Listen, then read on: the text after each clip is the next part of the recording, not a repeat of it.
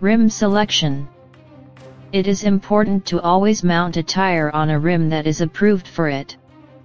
Not only must the width be correct, but also the flange contour, i.e. DW, DD, F, L, must be the one recommended for the tire in question.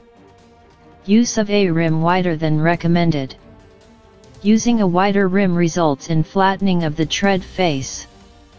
This effect may improve traction in some looser soil conditions.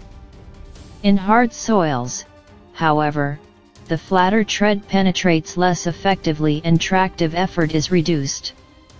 Additional stresses concentrated in the shoulder area tend to increase the rate of shoulder tread wear.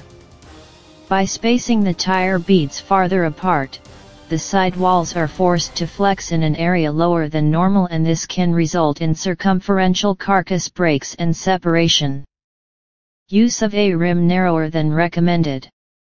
This condition brings potential mounting problems because the rim shield or flange cover molded into most drive tire designs tends to interfere with the seating of the tire beads on a narrow rim. Once mounted on a narrow rim, the tire rim shield applies undue pressure on the rim flange with possible tire sidewall separation or premature rim failure at the heel radius. On a narrow rim, the tread of the tire is rounded. As with the overinflated tire, tread wear will be concentrated in the center area of the tread and traction in the field will be reduced.